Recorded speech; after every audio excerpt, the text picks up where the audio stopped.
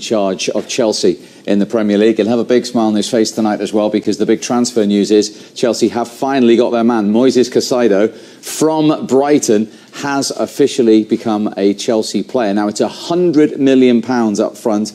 We understand it could rise to 115 million, in which case he will be Britain's most expensive footballer. But when you look at the moment, just because of the 100 million that has been paid up front, he's third behind Declan Rice and Enzo Fernandez, who we will come to in a moment from that game against Liverpool. Liverpool, of course, agreed the fee first, Michael. We understand Caicedo didn't want to go to Anfield. Chelsea have got their man. How significant? Yeah, I think it's very significant. I think he's an unbelievably talented player. I think him and Enzo Fernandez could develop into the best pairing in the Premier League in that position. I think he's top class. He's young. He's got Premier League experience already. He's obviously super talented. I think Chelsea are looking quite good. 21 years of age, 44 games he's played in the Premier League. I think the market is going crazy. I mean, how much would Michael Owen cost these days? Golden Ball winner and all seriousness, obviously he's massive talent. Probably he's going to be even better for Chelsea with the team that Pochettino is building. But in my opinion, 100 million is just too much at the moment. But hey, you ask for this money, someone is going to give it to you. You take it. You sell the player, and you say, I agree with you, probably that's going to be a big hit for Chelsea. So, you mentioned Enzo Fernandez there, who still is at the moment, until that fee rises, Britain's most expensive player. Yesterday, we saw him in a different role. What did you make of him? We did, and I loved it. I really, really loved watching him play. And in fact, we were watching it with Glenn Hoddle, and Glenn Hoddle knows a thing or two about a midfield player, and he was drooling throughout the game as one of the best performances he's seen in a long time. The one thing that we really loved about him, in fact, I'll just pick him up here.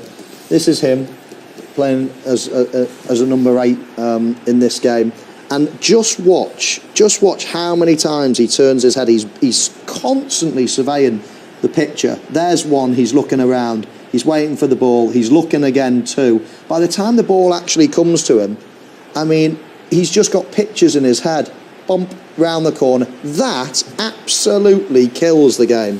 I mean, it literally kills the game. All of these players for Liverpool, all of these up here, they're all virtually out the game because of that one little bit of skill. And not only does he do that, watch his movement now. He doesn't just sit there and admire his pass. He bursts a gut to get there. Massive gap in the Liverpool defence, and he sees it, he exploits it. He's just a very, very intelligent player. He's always looking, always got pictures in his mind, and he's just playing the game 1-2 steps ahead of everybody else. Again, you mentioned the position that he took up, Steve. This is him here with Conor Gallagher in a 6. Yeah, he was in the 6th position. And again, always surveying. Look at his head. He's always doing. Look, there was one. Taking a touch, not just happy with the first one. He's off again. And then look at this for a beautiful ball. He's always momentum forward. He's just an absolute dream to play with, I'm sure he is. So he's great on the ball. Here in this situation, again, we pick him up here. Lots of space in front of him. He knows where the space is, all right. Looking, turning his head.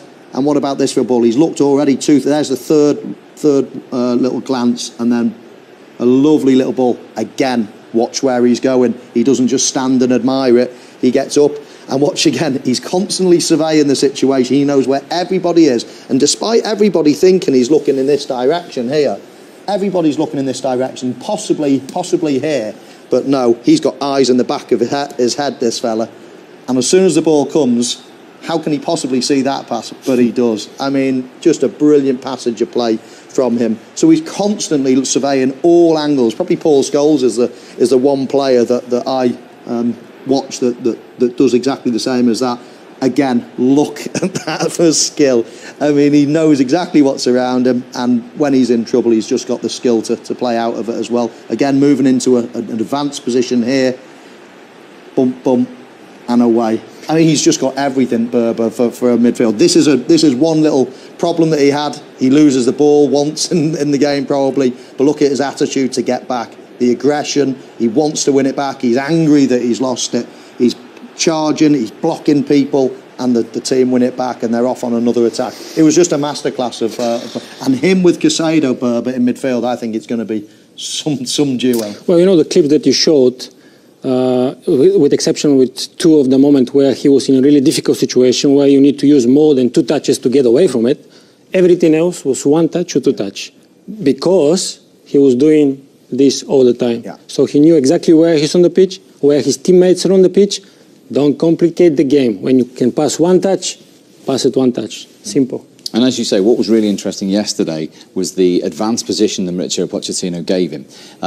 At Benfica, he played a lot deeper, 4 goals, 7 assists. But in that role, and I'm sure Mauricio Pochettino watched him back playing for River Plate, got 12 goals actually in his time there in a further role, and he was in double figures for assists as well. So clearly, as you say, that's the plan for him, with Caicedo now being bought as well.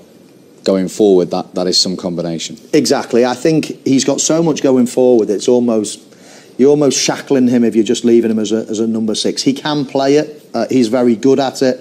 But I think when you just give him the freedom to go forward a little bit more, I think that you're going to see those numbers.